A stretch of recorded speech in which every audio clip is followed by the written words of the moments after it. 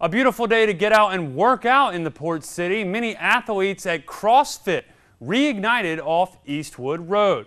But it wasn't just about getting their sweat on. These competitors were supporting the Raider Project in their first ever CrossFit competition, aimed at helping veterans transition back into society successfully. It's a really nice thing to be able to get together with all these guys and feel a part of a community again.